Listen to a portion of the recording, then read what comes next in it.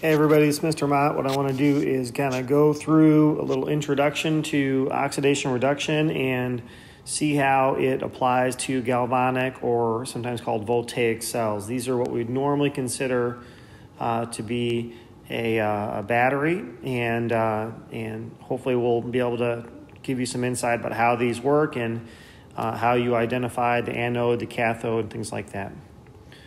So the first thing we want to do, if we can look at this reaction that we've written, this would be sort of a half reaction with zinc and turning into its ion form, zinc 2+. And so first thing what we'd want to be able to do is really be able to kind of describe what's happening in this case. And so if I were to write this half reaction, what I'd want you to be able to take away from this is that the zinc, which is in its atom form, we don't normally write the zero in there, but technically it's a zero charge. And so what I would want you to take away from this is that the zinc atom is losing electrons to become zinc 2+. Okay. Now, whenever you're losing electrons, that's called oxidation. Okay, and so it's been a little while since we studied oxidation reduction, so we'll give you some mnemonic devices to remember how to identify oxidation reductions here in a little bit. Okay, so this half reaction would describe zinc atom turning into its ion by losing electrons, and losing electrons is oxidation. Okay. If we look at another reaction, and let's say we had copper 2+ ion plus 2 electrons going into copper 0. So what we'd want you to take away from this is that this copper 2+ ion is gaining electrons. So we can say the copper 2+ ion is gaining 2 electrons to become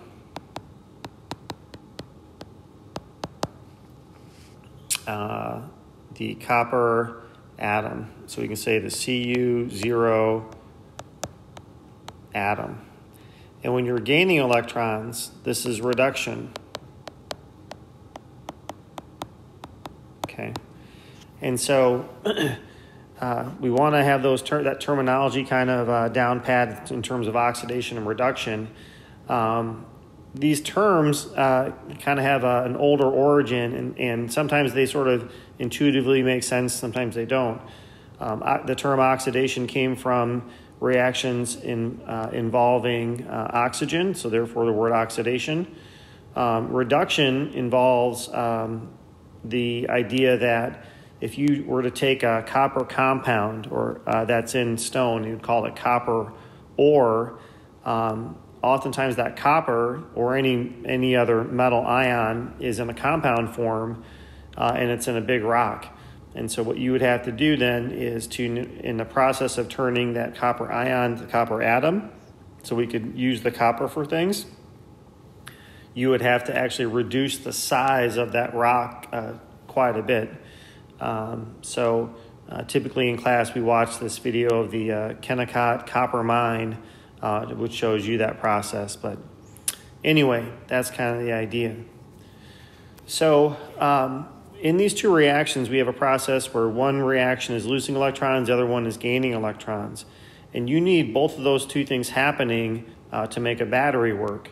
So what we can do is kind of look at these both together and say, how would this be working together? And so we might write a reaction, for instance, that Zn0 plus Cu2 plus turns into Zn2 plus and copper 0. And so in this reaction, what we would want to be able to take away is sort of a combination of what we wrote in blue, is that the zinc atom, okay, we can even write the 0 there, is donates 2 electrons to the copper 2+ ion. Okay, Another way of kind of describing that, we could say that the zinc atom oxidizes to become the zinc 2+ ion. And similarly, we could talk about what's happening with the copper 2+. The copper 2+ ion reduces, or is being reduced. So we'll say reduces, since I already started that. Copper 2+ ion reduces to become Cu0. All right. So when we look at our batteries here in a moment, our galvanic cells, what we want to really take away from this is that in a galvanic cell or voltaic cell, oxidation and reduction are taking place both at the same time. And really, the way that a galvanic cell, or what we would normally call a regular non-rechargeable battery is that there's really two parts to it.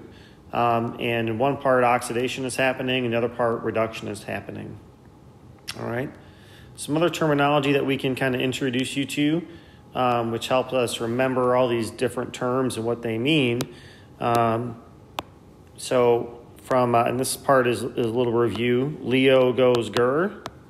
Okay, so we remember that, and so here we have Leo. So we say that losing electrons is oxidation,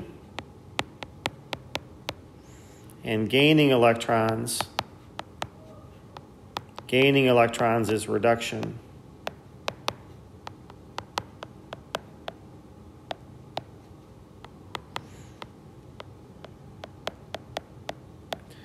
So typically we say Leo goes Gur because Leo the lion is gonna roar, is gonna make that sound, and it helps us remember it. Another mnemonic device is that you'll see sometimes is oil rig. So oxidation is losing, reduction is gaining. So those are two most common ones you see. We typically have our little stuffed animal lion in the classroom, so we usually say Leo goes Gur as a way to remember that. Some other mnemonic devices to help us remember some of the things that we're going to learn here. We can say an ox ate a red cat. An ox ate a red cat. And so what that helps us remember is what's happening in oxidation and where in the cell this would take place. So we say that oxidation, okay, from the ox there, oxidation happens at the anode. Okay, so oxidation happens at the anode, and reduction happens at the cathode.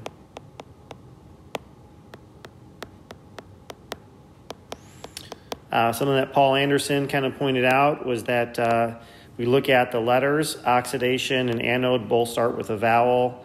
Reduction and cathode both start with a consonant.